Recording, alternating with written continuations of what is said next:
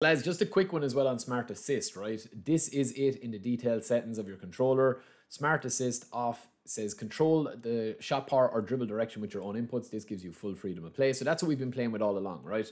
If you turn Smart Assist on, it says that this option provides automated help with the controls. For example, it will select the power of a shot or the direction of a dribble according to the situation.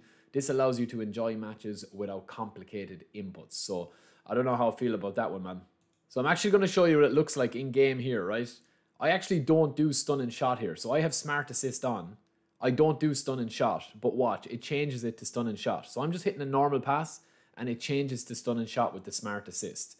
So yeah, that's something that we'll definitely need to keep an eye on, to be honest with you, because it's obviously realizing that there's space to do the stun and shot, stun and pass, and it switches the bar for me. So I'm only pressing X there, but the Smart Assist is actually turning that into a stun and pass. So let me know how you guys feel about that. We'll have to look at it. And also with this one out on the wing with Martinelli, I'm literally trying to let this ball through my feet and let it run onto it, like let it through my feet, and it switches it into a skill move. Look.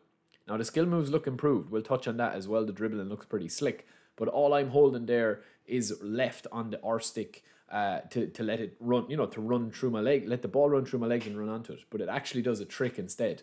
Now that is with, as I said, that is with the pass assist that is on, you know, so or the Smart Assist that's on, right? So it's on at that, and it seems to be doing that sort of funky stuff. So we'll have to keep an eye on that one.